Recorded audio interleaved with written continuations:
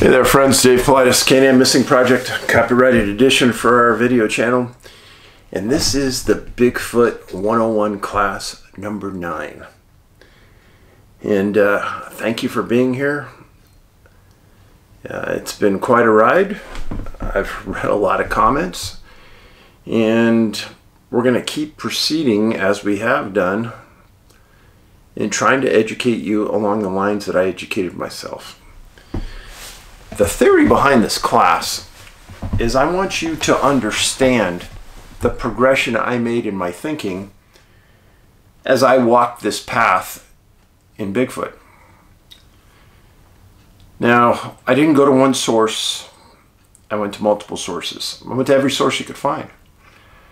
And I didn't really know what was credible at the beginning, but when I purchased Ray Crow's research, and this is what I did with it. It was called The Track Record. And The Track Record was a newsletter that he did for 17 years. 174 newsletters, 91 to 2007. 3,000 pages are in here. Bigfoot, Sasquatch, Wildman, UFO reports, a variety of things. And really what I did to Ray's research, I wanted to make it last forever. Because in my garage, I have 50 boxes that I purchased from Ray. And in those boxes are all the newsletters, the hard copy of the newsletters. Well, if you didn't get one of those copies back during the time he was sending them out, he never put them online. Ray wasn't somebody who really dealt much with the internet. But when I read them, I was riveted. And it was more the casual style that he put it together and the wide breadth that he had. Stories are from Australia, New Zealand, New England, England, Canada, US, South America. He had a big newsletter. And you wouldn't hear about it today unless I scanned all those pages and put them on this USB drive. To me, this was the biggest revelation in my research, because so many people contributed from around the world that weren't getting paid. And I'm going to go through some of the stories. This is just like 1/1000th of 1% of what I have still in my garage. What you're going to hear about today. I could probably sit here and read you those stories for the next 20 years for an hour every night. That's how many stories are in there. Now, as I read these, I had to put my thoughts into them as to real or unreal, credible or incredible. What would be the motivation for somebody to write this, draw this, send it to Ray, put it in a letter? And yes, they were put in a letter. These are letters. These are not emails. So this one was written in '94. And here's the letter. Dear Mr. Crow, I'm a game biologist in Oregon who is observing a herd of elk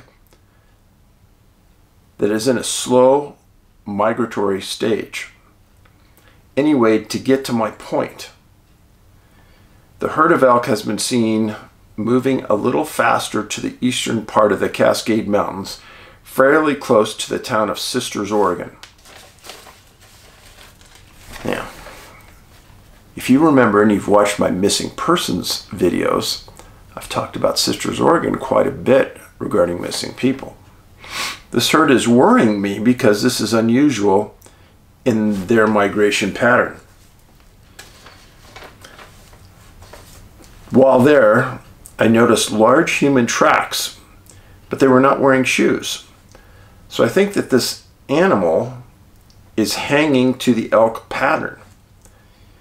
The next day, I stared at 4 or 5 things I would like to call Bigfoot. Please keep in touch with me so we can communicate on this matter. I also drew what I saw. Game biologist, and this man signs it. No, I read that and I thought, no. Before I post, this is what he drew. That's stunning. So this game biologist, a professional game biologist following these elk, sits down, writes a letter to Mr. Crow about what he sees. And he says, I'd like to call them a Bigfoot. Well, what else would they be if they were big and hairy and they were in a family group? This is the type of stuff that had me riveted. Because I'm sorry, I can't see somebody making this stuff up and going to that extent. Okay, there's an article that was in Ray's research. And the title was Sasquatch, Mystery and Legend. Timid and shy, still retreating from the destructive forces of man. Perhaps they still walk the earth as they did 1 million years ago. It said by Richard Smedley. I have no idea where this article came from, but it says it was 1975.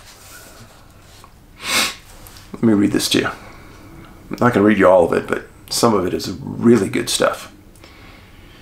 Seattle, Oregon. Robert Morgan, director of the American Yeti expedition, has announced the discovery of human hair found in association with tremendous man-like footprints located in a remote area near Mount St. Helens. The hair has undergone microbiological analysis and has been certified human. It started with a search for the legendary Sasquatch or Bigfoot in the northwest region of America. Morgan led a group of distinguished scientists and trackers through the heavily forested wilderness. As 2 of the trackers were crossing a stream, they noticed an extremely fresh scuff mark on a moss-covered rock. The hair samples were taken from that rock. The searchers reasoned that something apparently heard the trackers coming and fled.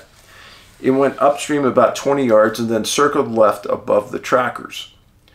Mary Jo Flory, a microbiologist in Portland, examined the hair and concluded it was of human origin from the lower extremities, probably a leg or ankle. It has been suggested that Sasquatch is some type of ape. Now Morgan says this hair could eventually lead to scientific proof Sasquatch is human. It was a Bigfoot, then it opens up many new doors. It might suggest a mutation in a previously unknown human evolutionary link. So, friends, in my research, I came across this stuff all the time. Okay, so that's the article. I didn't make it up. What are all of these people that claim that they're professional academic types doing saying that it's an ape or a gorilla or an animal? How much proof do we need? Now, the next part of this article floored me at the time I read it. And subsequent to my research about Yosemite National Park and my missing persons research, it floored me even harder. Here's what it says.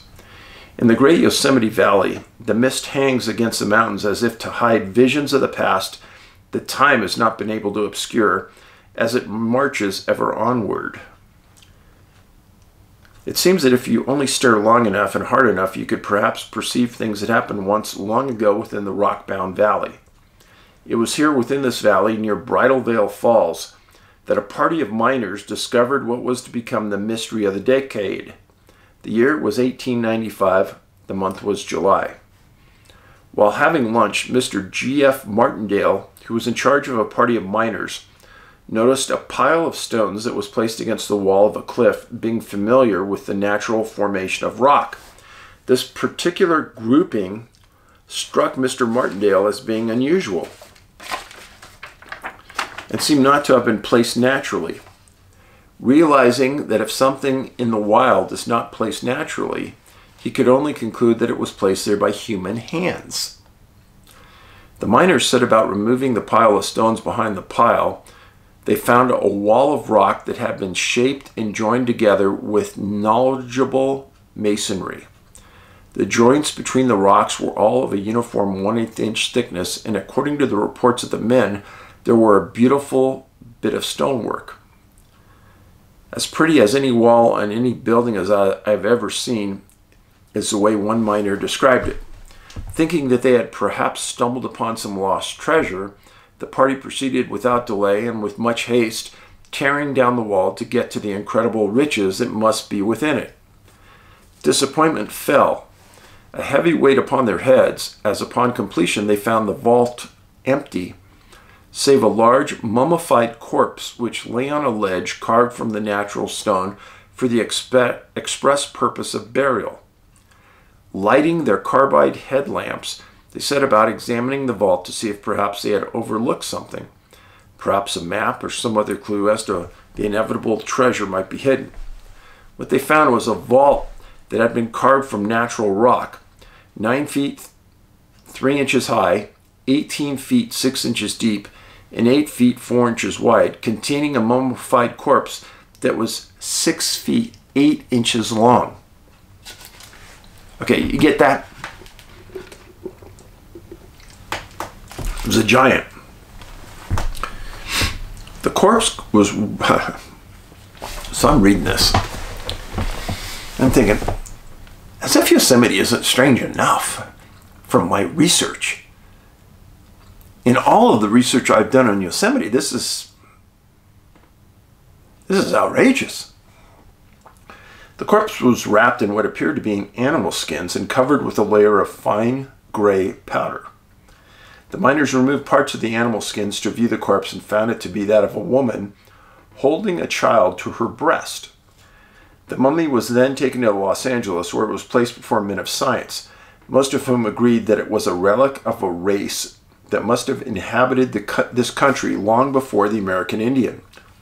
All agreed that the height of 6'8" in death must have represented a height in life of 24, about 7 or more feet. If their height relationship between men and women was approximately what it is today, then the males of the species would have been 8 feet tall. The most popular theory of the day was that the lady was a relic of some royal family of lost Stone Age tribe. Captain Cook and Magellan both wrote in their ship logs of a race of giants that inhabited what we now know as the Pacific coast of South America. Captured one of the giants reportedly to be 9 feet tall. Unfortunately, the giant escaped by breaking the ropes that bound him to the mast and jumped overboard. Cook wrote in his log that he himself was 6 feet 2 inches tall, which was very tall for those days, when the average man was 5 feet 4, and he could easily stand under the arm of the giant. Cook's report started a furor that was to last another 100 years and caused many of us to go seeking the giants.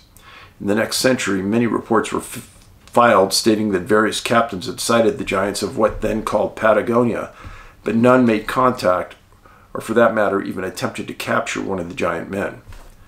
Then suddenly, around 1650, the reports of the sighting giants along the coast stopped abruptly. Perhaps the giants moved inland, perhaps because they moved far away.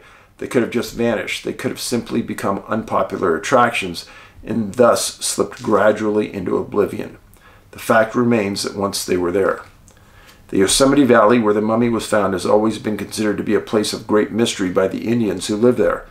There's a Wani Lodge there. These are called the Awanichis. Folklore of them relates a story of a giant who came into the valley long before white men arrived. The giant's name was Uelen. He was a vicious giant, for he liked to eat the Indians. He would catch the adults and carry them away to a hiding place near the foot of Cascade Falls. He would then cut the people into small pieces, hanging their meat in the sun to dry as jerky. The legend says that the Awanis finally killed the giant and burned the body. This rules out the possibility that the giant mummy of Yosemite might have been Uelun. However, if there was a giant, where did he come from? Was there more than just one? Was there a female of the species? We may never know. All the Awanichis are dead, the last having died in 1947. The one thing about that tribe did leave a written record of their complex burial rites. These Indians usually burned their dead, as they believed that by doing so, release the spirit of the deceased more quickly. The important part of the ritual and the relationship to the mummy of the Yosemite was that they always wrapped their dead in the skins of animals before they were burned. If you recall, the mummy of the Yosemite was wrapped in the skins of animals and covered with fine gray powder. Ashes, perhaps? The scientists of the day, 1895, all agreed that the mummy predated the Christian era. It is therefore doubtful that the mummy was in any way connected with the Indians, as they were believed to have settled in the valley at about 800 to 1,000 years ago. The Awanichis were also very small people, most being about 5'3". However, there have been traces of much earlier people that have inhabited the Southwest. The fact was pointed out dramatically in 1866 by a miner named Madison. No real discoveries have been made since that time by any other qualified archaeologist, because it was about that time the advent of mechanized mining began. Madison from Angels Camp, California, found a skull almost 130 feet underground in a shaft of his mine in Calaveras County. The discovery shook the foundations of Genesis itself. What intrigued Mr. Madison was why an Indian would dig a grave that deep in the ground when most were buried at about 6 feet. He knew the skull belonged to a very old Indian because it was fossilized and encrusted with some kind of gravel distinctive to the earth of that mine shaft. He took it to one of the bars in Angels Camp on his next trip to town. Then he came across a doctor who told Madison that if it was an Indian, it was a deformed one. The doctor pointed out heavy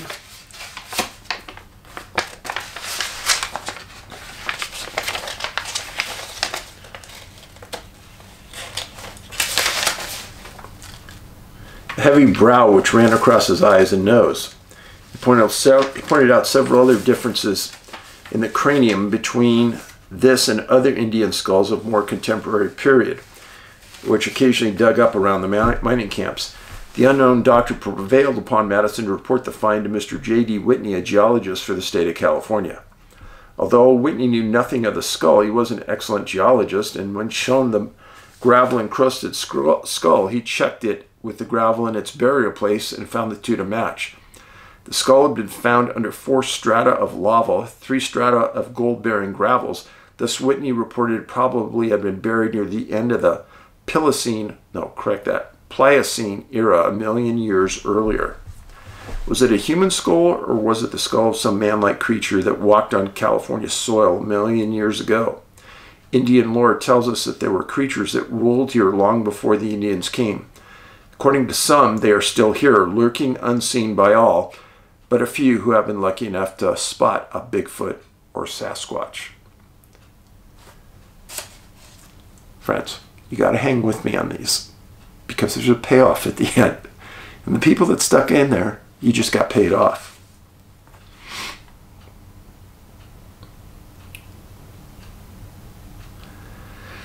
And then the article talks about the Osman kidnapping that we've talked about before.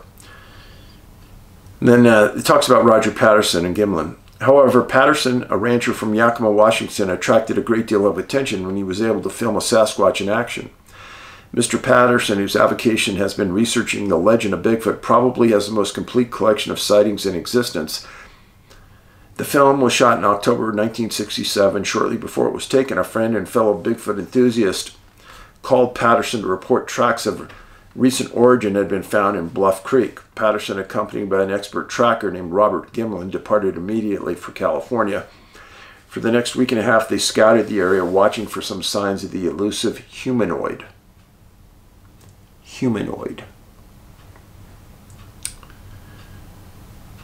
On the afternoon of October 20th, they rounded a bend in the canyon, and Patterson's horse reared up. As he brought the frightened animal under control, he spotted a Bigfoot. about 125 feet across the creek. He said its head was human, although more slanted, with a large forehead and broad nostrils. Its hair was 2 to 4 inches long, covered its entire body for the face and around the nose, mouth, and cheek. And it was a female. It had large pendulous breasts. It moved slowly across the sandbar, but Patterson just had time to get out his motion picture camera and start shooting. Patterson next made plaster casts. Was the giant of the Ahwahneechees a Sasquatch? If you recall, the mummy found in Yosemite was 6 feet 8 inches tall, which represents a height life of 7 feet. Was the mummy a Sasquatch, or as the Sasquatches, the evolved ancestors of mutated ancestors of the mummy of Yosemite? Was the skull found in Calaveras County the forerunner of both of these species, one of which vanished completely and the other forced to go back to its ancient ways of the forest, hiding forever from man? Was it mankind who destroyed them both? The facts are there, and they are undeniable. The conclusions are a must, as always, be yours. Again, supposedly, I think this came from a magazine called Probe the Unknown, March of '75. Sasquatch Mystery and Legend, that's the title. So I threw a lot of things at you right there. Again, I know you guys and ladies are thinking people. So they found a skull deep underground,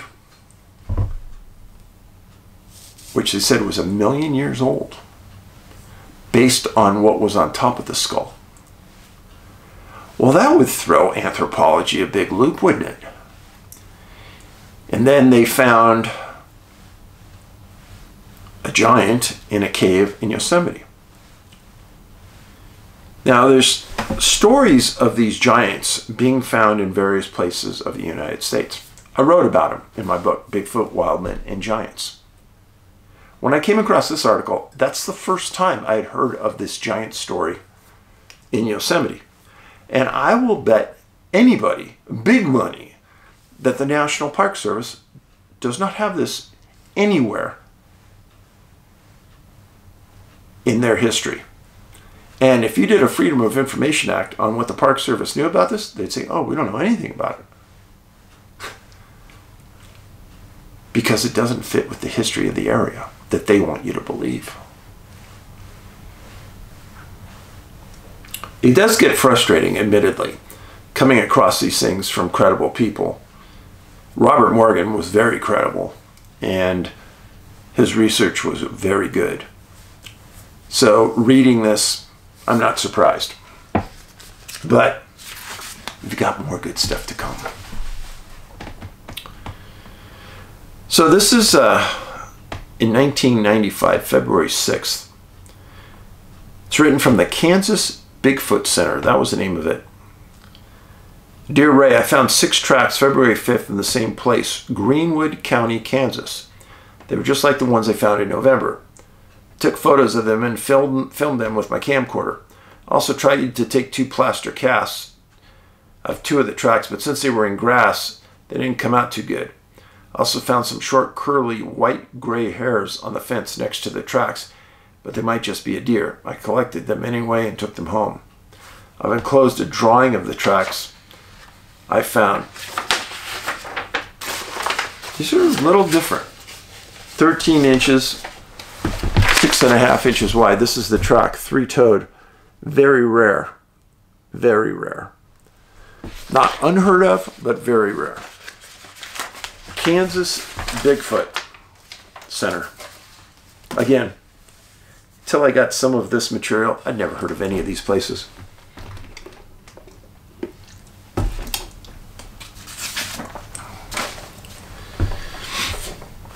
So Ray would get these reports and he'd write them up. And he wrote this one up. Here it is. Robert Windsor of West Lynn called after telling of a sighting. Richard runs a reptile museum on Highway 26 at Boring, Oregon, and has a Bigfoot display on hand. Robert works as a home loan mortgage broker and has been hunting his whole life and did not previously believe in Bigfoot. Windsor was on October 3rd west of Crater Lake National Park in the Rogue River National Forest south of Union Creek. I know exactly where this is, and I've been to this area, and I've heard of a lot of strangeness in this area. And when I was there on missing persons case, I also heard of dozens of Bigfoot sightings in that area. On the second day of deer season at about 4,500 feet elevation, descending a dry slope at 5:30 to 6 p.m., about an hour before sunset, his partner 100 yards away, a dark figure was seen walking very briskly through the trees into an open area, behind some brush and then out again. It walked in view about 15 seconds for a total of 40 to 50 yards. Unaware of Windsor, having been apparently flushed by his partner, it was about 70 yards away, and he didn't shoot it because it was very human looking. But knew it was a Bigfoot. It was hunched over, the head like a knob on top of the shoulders. The arms hung very low and swung in a fluid motion as it walked. There was no smell, and it walked very quietly without snapping twigs, although the area was very dry. A key point right here. After you talk to hundreds of witnesses, many people have said, Dave, it was almost as though the Bigfoot was moving along, and it appeared to be walking, but it's like its feet never touched the ground. It almost was gliding right above the ground. And you hear a lot of these things where, yeah, it never snapped any twigs, logs, and it moved along and its head never bobbed. That was another thing I'd hear. The color was very dark, probably black, about 6 to 7 feet tall, guessing 300 pounds. Windsor emphasized several times the fluid motion with walking and the swinging of the arms. It eventually moved off into a canyon. Windsor's companion saw nothing, and neither oddly had seen any deer all day prior to that. Again, pretty common. Deer would take off. They were camped a half-mile away on a ridge along the forest road about 2 miles south-southeast of Huckleberry Campground. Huckleberry Campground. Why did that get its name? A lot of huckleberry bushes. It's between Grouse Creek and another creek to the east. And about 9 p.m. there were 3 instances, and the next 2 nights on the edge of the meadow of the timber, they heard big limbs snapping 50 yards away in the trees. Big limbs. Not like elk moving. Lasted about 30 minutes or more and coming from 2 directions. Also near Whiskey Creek, about 2 miles away from camp, while hunting the slopes, there were several huge dung piles full of huckleberries on October 4th. The creature would have had a 2-inch sphincter to leave droppings that huge, even too big for a large bear to pass easily. Did you get that?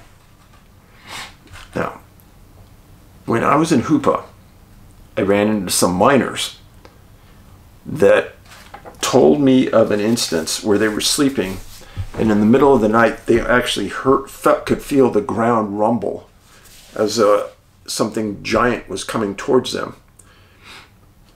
And they woke up in the morning and they said that there was a 2-foot long pile of feces 2 inches around that looked human. And they said, Dave, there's no human that's going to leave that. And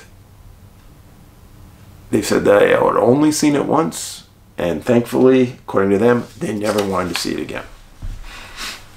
Back to the letter. At camp, telling partner Harry W. of Salem about the incident, he told of an incident 15 years ago around midnight near Bagby Hot Springs, east of Estacada, Oregon. There was a foul smell like urine soaked in rotten meat splashing in the creek and boulders rolling from upstream.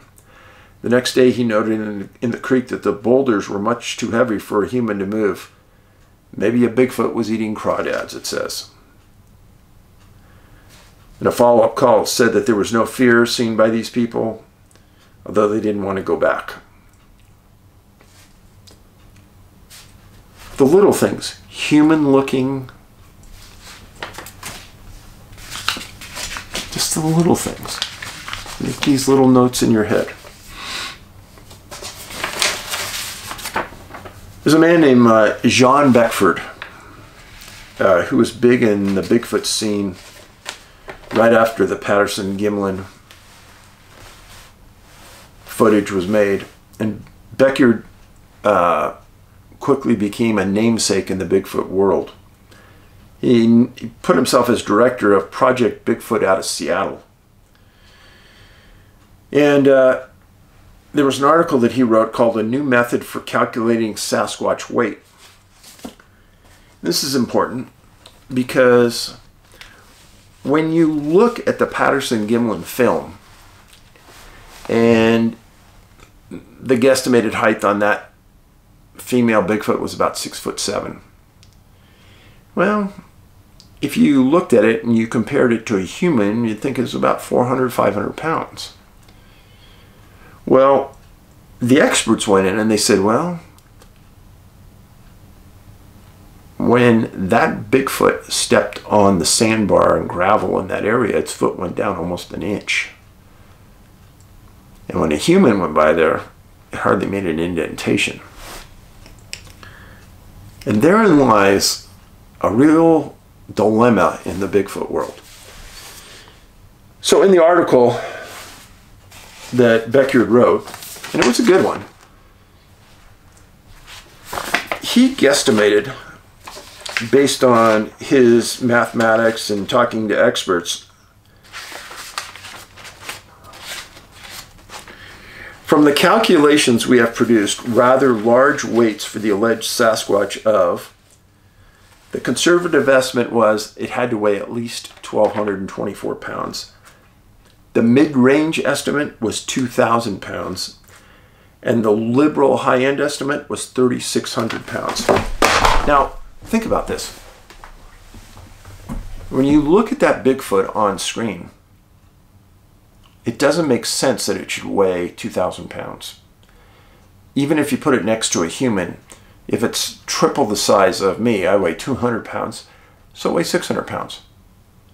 To think it weighs 2,000 pounds isn't logical because there's nothing about that compared to humans that would make it weigh that much. But this has come over time after time after time.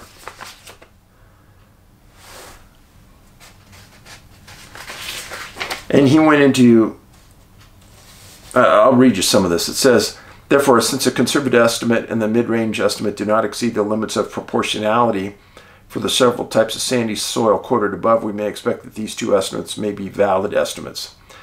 Since the mid-range figure is within the limits of proportionality for the settlement versus load relationship, since it is also based on the average of most noted depth measured at Bluff Creek, we suggest that the Sasquatch prints most likely to have been left by a creature or device that weighed 2,041 pounds. In order to verify these calculations and to determine accurately whether the method of calculation was alleged Sasquatch footprint loads is a correct method, we urge other investigators to perform load tests on a variety of soils. And that's been done.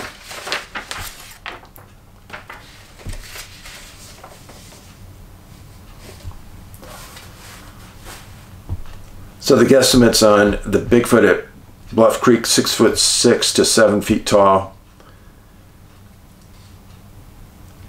But the more important thing here is that the weight of the Sasquatch are out of kilter for our knowledge of human weight. And I do believe it weighs probably triple what we do, or quadruple in proportion. Maybe more. And when you read these analysis, you start to figure out, well, if it weighs that much, it can't be human 100%, can it? And it definitely doesn't walk like an animal. It walks like a human.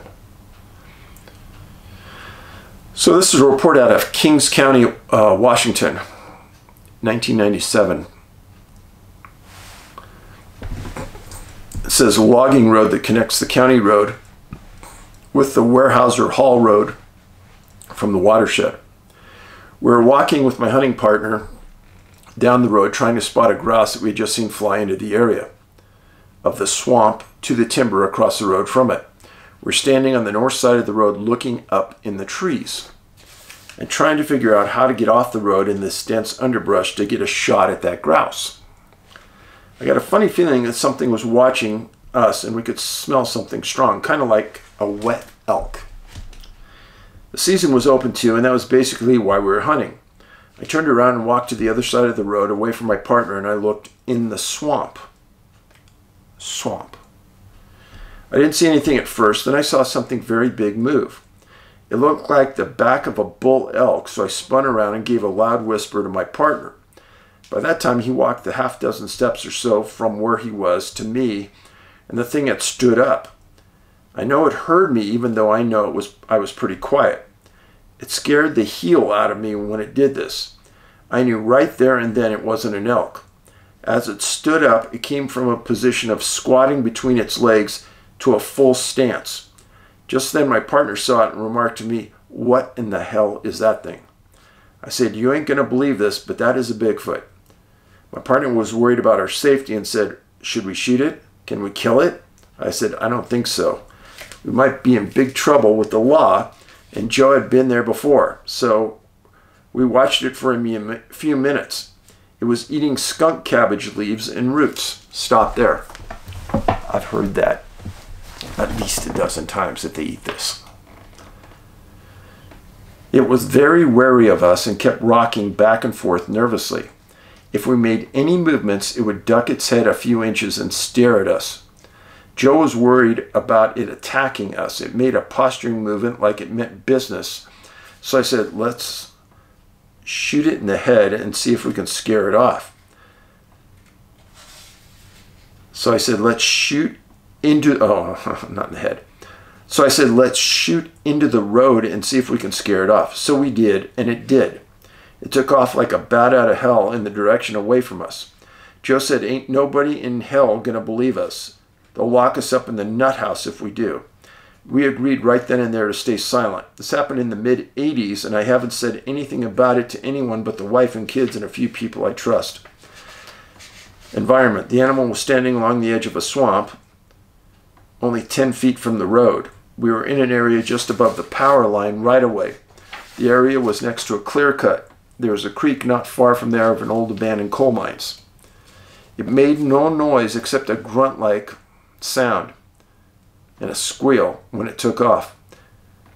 I am sure these things are animal, about 8 feet tall or a little more. It probably weighed around 400 pounds. It had grayish colored hair that probably 12 inches long. Blackish colored face with lots of hair and almost no neck at all. Its arms extended below its knees. When it took off, it used its arms to propel it to speed and grabbed at the vine maples in front of them and swung. As for sex, I'd guess it was a male. I didn't see any breasts. It had so much hair between its legs that I couldn't make out any sex organs. In closing, I can honestly say that it scared me. The thing is as powerful as a bull elk and could rip your arms off easily, as their color could hide them in the woods. This is a very intelligent animal by its movements. It's no wonder they can hide from man so easily. Their hearing is as good as a deer. I don't know about their sense of smell. I've had one other encounter that will add to this. My son Josh and I were prospecting at the top of a ridge on the south side of Lake Cachess, K-A-C-H-E-S-S, 3 years ago when he came across Bigfoot tracks in the snow.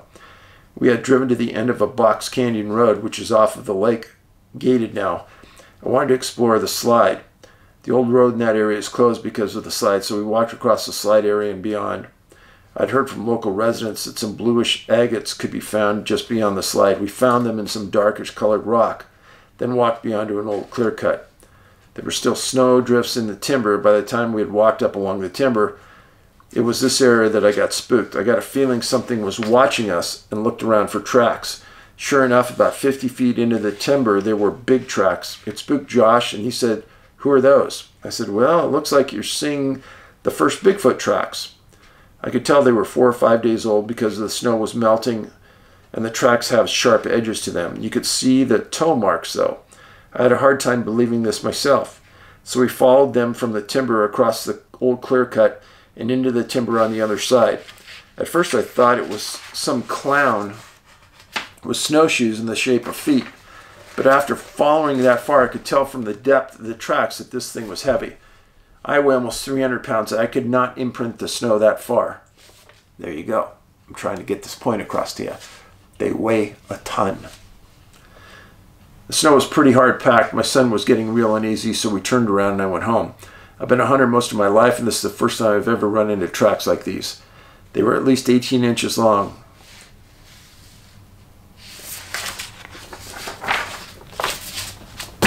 The point being, these things are really heavy. Yeah, really heavy. Okay, Alaska. I have a really, really good friend, researcher, man named Rob Alley. Rob is one of the best researchers I know. He lived in Alaska for a long time. I've done a lot of conferences with him. And Rob Alley sent this to Ray. It says, please feel free to publish these. Sasquatch Report, Southeast Alaska, 2006 interviews, per Rob. Al Jackson, Claywalk, Alaska, reported on May 4th, 2006, that a girl he knew in Claywalk had been working with Claywalk hatchery crew on a boat in May 2005 on Claywalk Lake. She and other crew members had related that she and the other crew had been working on a boat halfway up the west side of Claywalk Lake and saw a black, tall figure swimming, then stand up out of the lake on the west side of Claywalk Lake near shore, not too far from the pens. Al detailed, at first they thought it was a bear, but the shoulders were too broad and it stood up and walked on 2 legs. I mentioned the report to the Claywalk hatchery manager in June 2006, and he recollected the report, location, and date, but said he had not been there at the time and could not make any qualified comment. No evidence of tampering with the fingerlings was noted. Lawrence Craig, Alaska, reported in June 2006 that an acquaintance reported seeing a tall, brown-haired figure about 7 feet tall standing beside the Heidelberg Highway, Prince of Wales Island, one night below the One Duck Creek area in March. I eventually interviewed the witness in September 2006, and he told me he'd been returning to Heidelberg by car after dark one night this spring when he caught sight of the figure. It was light brown colored, almost like a deer, he added, and it sure watched me as I drove by.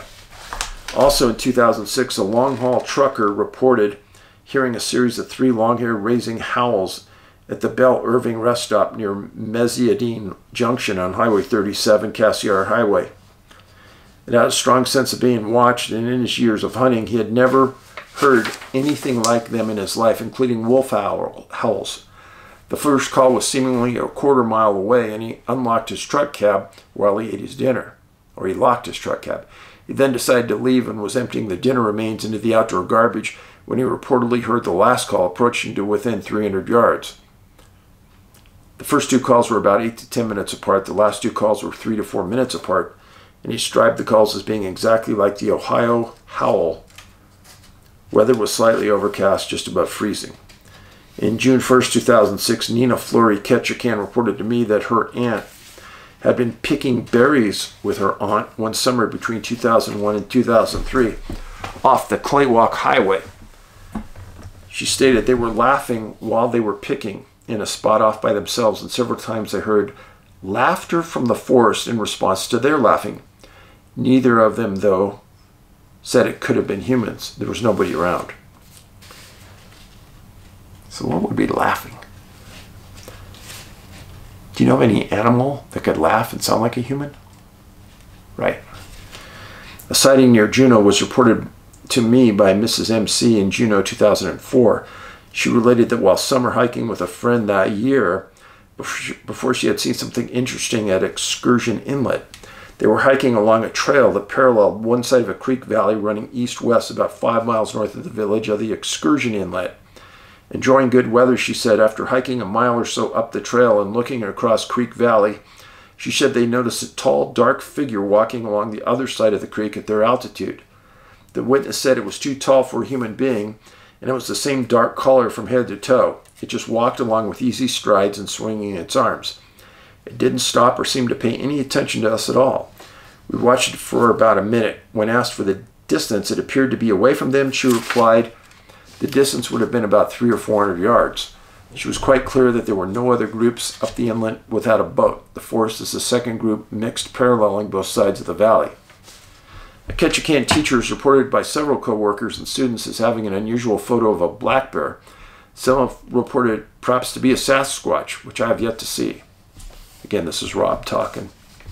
A logger reportedly confidentially stated to Al Jackson that he had seen a large dark form, not a bear, he said, on the Heidelberg Road, Prince of Wales Island, apparently dragging itself by its arms from east to west across the road, somewhere between Trocadero Creek and Harris River. The alleged sighting took place in the early morning before dawn and had allegedly slowed down for it less than 75 yards away while at first unmoving in northbound lanes. Jackson said he said its front half and head looked like a man in form but heavier. Bed and breakfast owner operator Prince of Wales Island phoned me in June 2006 to report that 5 bear hunters staying with them at Whale Pass, Prince of Wales Island, had been hunting on Thorn Island when one of the men had reported seeing a 7-foot-plus light-colored figure walking on 2 legs up the beach from the forest. The man allegedly was looking at it through binoculars across the bay, that he was hunting at it and saw it from a good distance, but all 5 men were allegedly later to have seen it, one of its tracks, 15 inches long on the beach at the spot the figure had walked into the woods. He was a bit shook up, the owner told me, and didn't want to talk much about it later. No interview was given. A man reported to me in June 06 that while family camping several summers previously at Eek Inlet, EEK, South Prince of Wales Island, south of Heidelberg, he and his family had heard screams coming from Eek Lake, northwest of Eek Inlet. Way too loud to be a person, it was said. Another one individual reported to me in 06 that previous summer he had conducted a bus tour behind Little Rats Harbor, Prince of Wales Island, and had been calling collared wolves with a wolf biologist.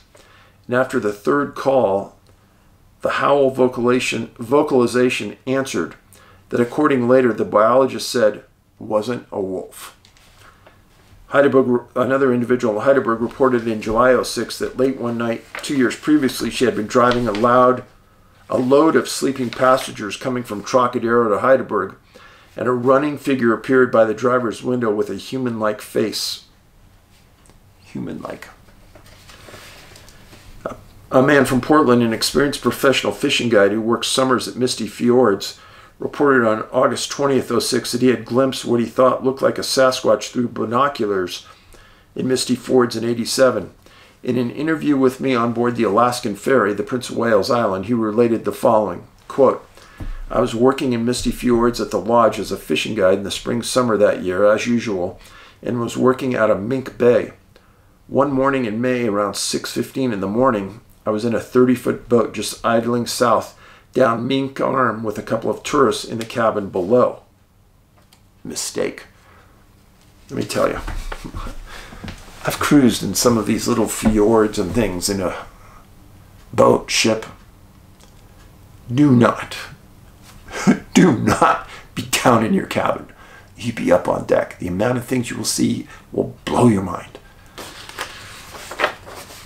I was looking for bears on the west shore of the big Swarovski high-power binoculars, scanning the bench 20 feet above the beach, just where the salmonberry bushes come down to the beach grass. Salmonberries, pay attention. I saw something that moved and stopped in a patch of a bush and was being pushed aside and showed a dark-skinned face with real long dark hair coming down to the shoulder height. It was staring at me or the boat, and there were dark hands on either side of the face, holding the bushes away from the head. It was at least man-sized. The head seemed about 6 feet off the ground. I'd say it was standing about 25 yards from shore, maybe 20 feet above the water. And the shore was about 65 yards from me, pretty sharp on the binoculars. No time to call clients, but anybody looking could tell it wasn't a brown or black bear. The face had eyes that were dark but not too small. The face just stared at me in the boat for a couple of seconds and then let go of the bushes and was gone. I spent a good bit of time looking at wildlife, and I've never seen anything like it before or since. He added that another guide he worked with, who camped out on the beach in Misty every summer, had later confided in him that guaranteed there was some pretty unusual stuff out there, but that the other guide wasn't at all talkative type, and neither of the men wanted any publicity. He said he didn't push the other guide for details. When I asked him to select the appearance of the face using a prehistoric hominid identikit, Raincoat Sasquatch, the guide immediately selected figure 50, a reconstruction of Gigantopithecus with one provision. The only change he would make, he added, would be that make the hair much longer, kind of like a way hippies used to wear, shoulder length. The sighting was reported as occurring approximately halfway down the arm of the lodge. This is the second account I have of a Sasquatch reported behaving in this way in Mink Bay. In 2000, Mrs. K.B. Ketchikan, in Ketchikan, now 28, confidentially recounted, "My mother told me several years ago that around 1980 she and my father were sport trolling for salmon in Mink Bay. Dad was at the wheel of the boat looking ahead, but my mom was watching the shore, which was only about 50 feet away.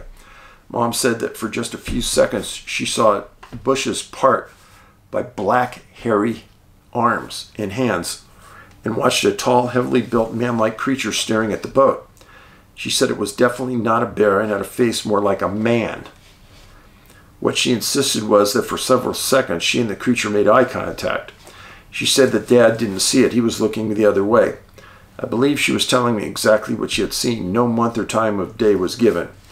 Was it possibly the same Sasquatch that was reported walking along the shore in 79 at the head of Hidden Inlet, 13 miles east of Mink Bay, then stopping to stare at him 10 seconds while sidled along with his rifle barrel? Don't know. Claywalk, reported in July 06, was on a hunting trip with a friend on the roads of the behind Kassan Mountain, fall 2004, when he saw a Sasquatch. It was dark and my partner and I were driving the logging road back to our camping spot when I saw these eyes in the bush shining red. I turned in the rig so that the lights were on him. It seemed tall for a bear, and he jumped into a tree. It didn't climb like a bear, and it never went down on all fours. The thing was at least as big as a man. When it went up, it went the far side of the tree, but after going up 15 feet or so, it kept darting its head around the side of the tree to look at us. So here's the tree, like this. The strangest thing was its eyes. They were large and reflected red in light, showed whichever way it was looking. It was really rolling its eyes around at us. Pretty amazing. We never heard it make any sound. After a while, we were getting tired of playing peekaboo with it out after dark, and the moment we both turned to look around at the same time, it took off back into thick timber. This is the only one I've actually seen. Thanks to Rob Alley for those. And Rob, at the time, had written to Ray Crow and let Ray put that in his newsletter. Fantastic, fantastic stuff. I can tell you, folks, that the more I read of this stuff, as I get reminded on what I read, it's unbelievable. So this is actually a reporter from a newspaper writing to Ray in 1976. Actually, he wrote a letter to Peter Byrne, Bigfoot Information Center in Dallas. And I have the actual letter. Peter gave all of his letters to Ray. It says, "Gentlemen, I've just finished reading a book entitled Bigfoot, written by Ann B. Slate and Ellen Berry. I'm gratefully interested in the Bigfoot phenomenon and UFOs. This has prompted me to write to your organization. I'm a firm believer in the existence of UFOs and creatures such as Bigfoot. While I have not seen a Bigfoot personally, I feel such a creature must exist based on the sightings of responsible people such as those mentioned in the book. I also do not believe this planet Earth has a franchise of humanoid life. As far as UFOs are concerned, I have, like thousands of other people, seen weird objects in the atmosphere on a couple of occasions. the latest being at approximately 11:30 p.m. on August 15th. A bright light at considerable height moving at a fantastic rate of speed horizontally across the night sky. It changed directions a number of times, stopped twice, and finally disappeared from view, again at tremendous rate of speed. A person doesn't usually bring these matters up in conversation with other people for fear of ridicule. 3 years ago, in the nearby community of Balcarres, there were a number of UFO sightings, and some were photographed. I saw 2 of these photographs shown to me by an officer of the Royal Canadian Mounted Police who said that he had taken the photos himself. UFO sightings in Balcarres, Saskatchewan, lasted throughout the summer, and the police often among the sighters. Police said the objects would hover 100 feet above the ground's town streets as if they were watching what was going on in the community. The objects were either cigar-shaped or looked like 2 plates put together with flashing lights, red, green, and yellow. They emitted an eerie humming noise or a high whine. Nobody reported seeing any creatures. A few miles straight out of town of Balcarres, there is the beautiful old Qu'Appelle Valley, a deep cleft of the prairie about a mile or 2 miles across. This valley cuts across the south and south-central parts of Saskatchewan from west to east and features a number of deep lakes. About 40 or 50 miles east of Balcarres lies the tiny community of Dubuque. The valley is about 10 to 15 miles south of the community. The Dubuque area, there several years ago, sightings of strange creepy lights glowing and flashing. The natives of the area attributed the lights to gases, the unusual response. The lights have not apparently been seen for a few years. It is not my intention to begin a frenzy about UFOs, Bigfoot creatures, etc., and I would just as soon not see this type of information published to any great extent, but it is very, very interesting. I have frequently driven to the valley at night, but have never seen either lights, UFOs, or Bigfoot. Still, the geographical makeup of the valley, coupled with the sightings of UFOs in the area 3 years ago, leads me to believe that there could well be some activity in the valley.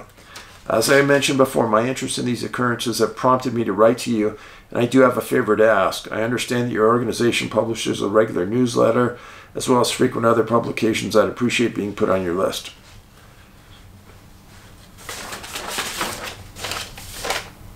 Newspaper, Saskatchewan.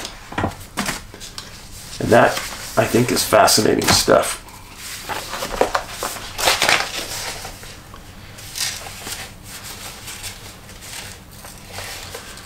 Again, this is a letter to Peter Byrne, dated September 24, 75. In line with your research on Bigfoot, I have been meaning to write to you for some time, provide you with some more information, sightings on the Yakima Indian Reservation.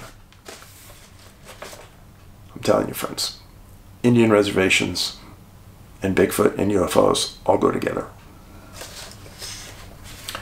However, we have been involved with quite intensive UFO research on the reservation, along with my normal duties.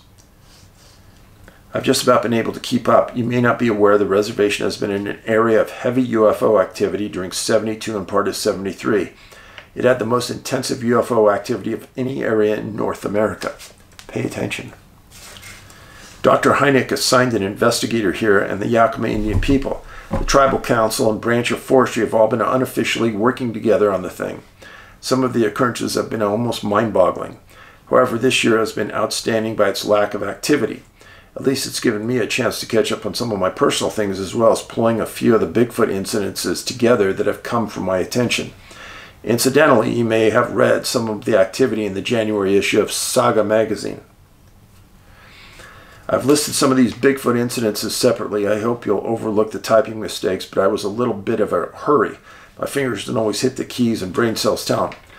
And again, friends, you got to remember, 75, all these letters are typed. It took somebody a lot of time. One problem with Bigfoot sightings is the Indian people are very reluctant to disclose or talk about them. This is particularly true of the older people. It has something to do with some of the tribal beliefs regarding some creatures. And then, of course, there is the normal reluctance one finds among people because of fear of ridicule. So I feel safe in saying the number of Bigfoot encounters on the reservation have been many, many times more than just the ones which have come to your attention. For instance, I've been told a number of encounters with such creatures in the canyons of the Mule Dry and Dry Creek areas in past years. Strangely, this is within the same areas where UFO activity has been the heaviest. Wake up out there. I'm going to read this again. Pay attention.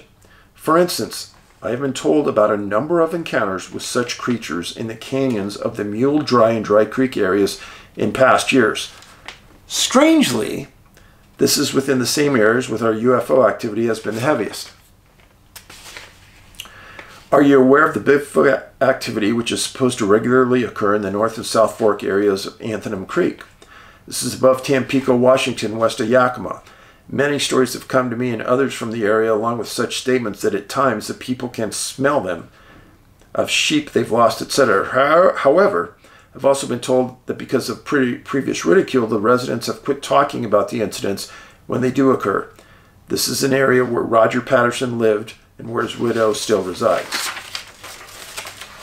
There's also something interesting which I've come across, and I've been wondering if you have seen any of the travels in this general area. I've received numerous reports of a species of large ostrich-like birds living in the vicinity of Mount Adams on the reservation.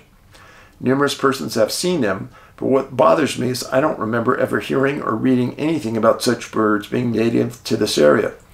One observer said that while observing one standing on the opposite side of a 5 to 6 foot, seeing a 5 to 6 foot, the bird's head was above the treetop. They leave quite a large three-toed type of bird track. I suppose I should write to WSU about the possible information. Hope you're able to derive some information from the material I've enclosed. If you have any questions, do not hesitate. W.J. Vogel, Staff Fire Control Officer, Yakima Indian Reservation, Toppenish, Washington. A very, very credible man.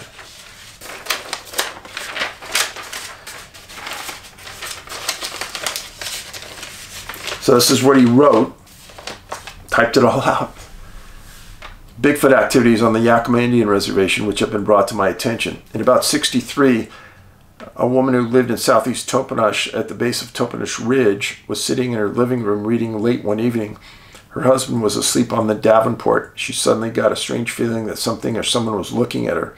She glanced over at her window and there was a large, monkey-like face with red eyes peering in at her. She screamed and her husband jumped off the Davenport, and upon hearing her reason for the scream, took his gun and ran outside.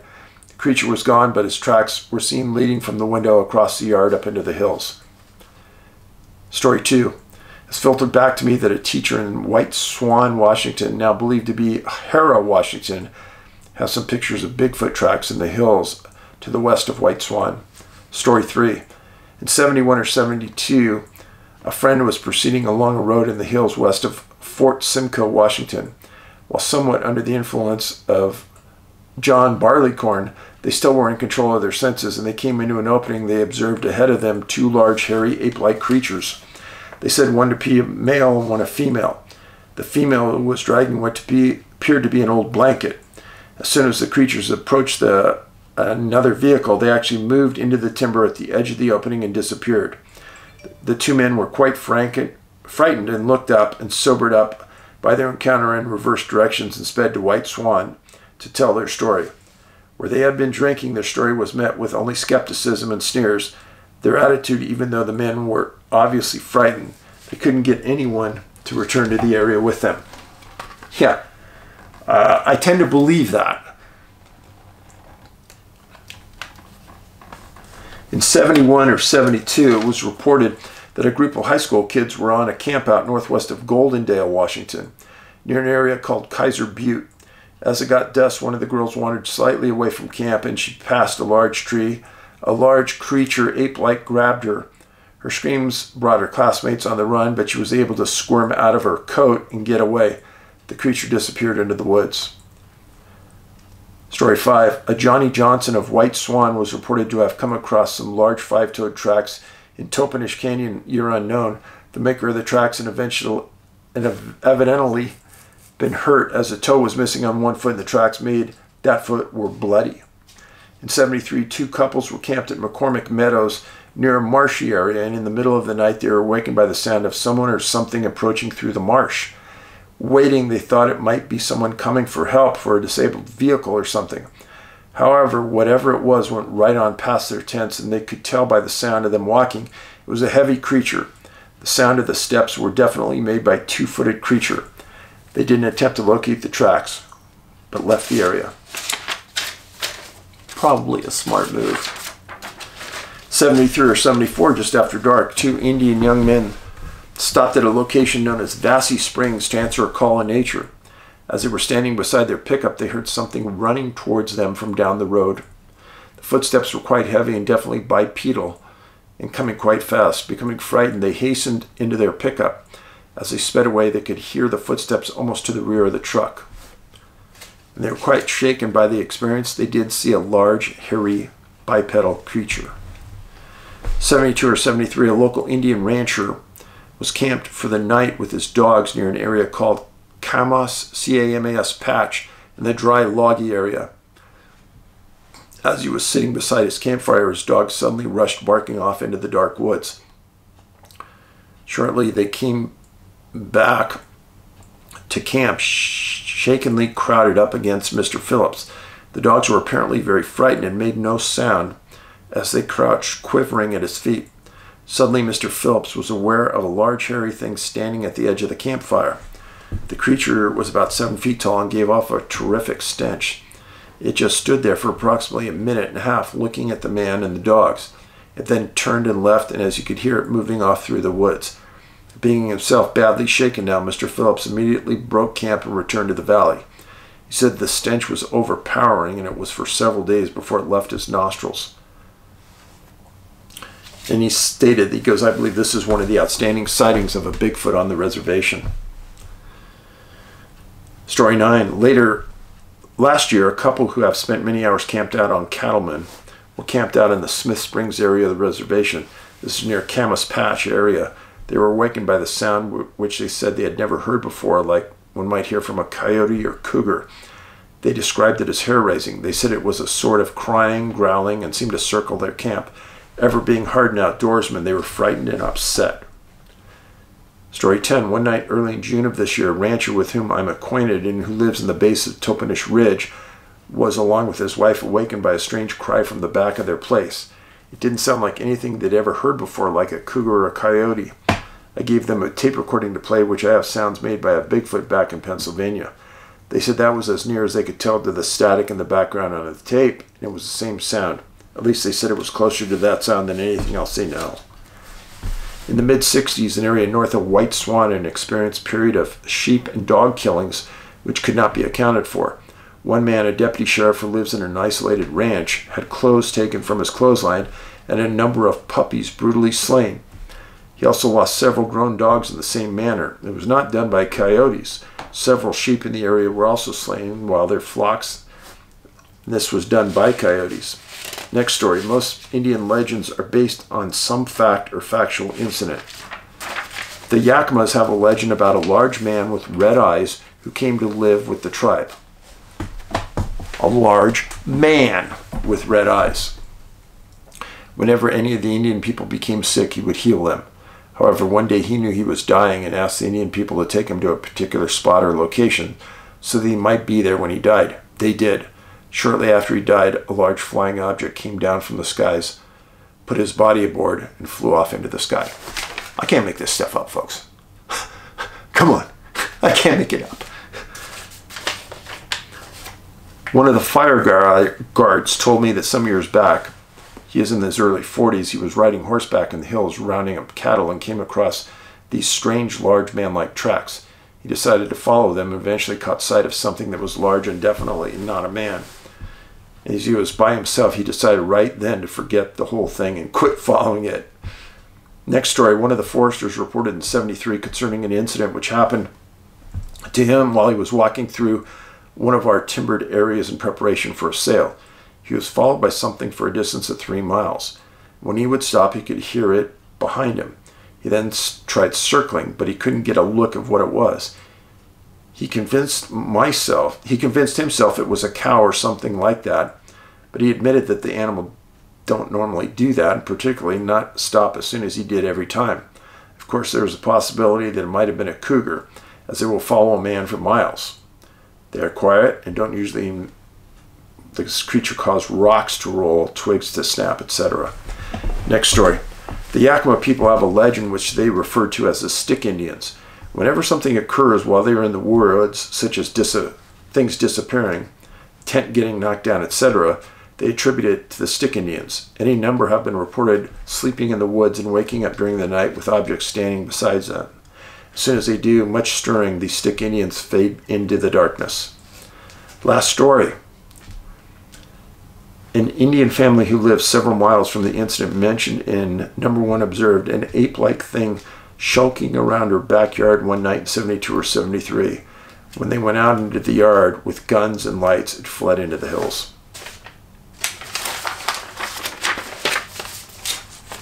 Friends, I got boxes of this stuff. To me, it's stunning. I hope you found it interesting. Every time I read this stuff, I learn more. I retain more. And that's why I truly believe that the Native Americans know much more than what our media is telling us. And our media doesn't want to play this because it doesn't fit their role of what they think a Bigfoot is. But we'll keep walking this path. I'll keep explaining to you what I've learned. And hopefully we'll become enlightened together. Thanks for being here. Remember, I post twice a week new segments about missing people. And I have about 400 videos on our site.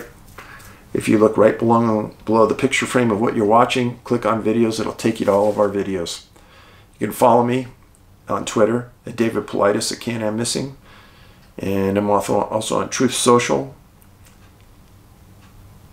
Our website, nabigfootsearch.com. If you go to the store, you'll find all of our things, books, etc.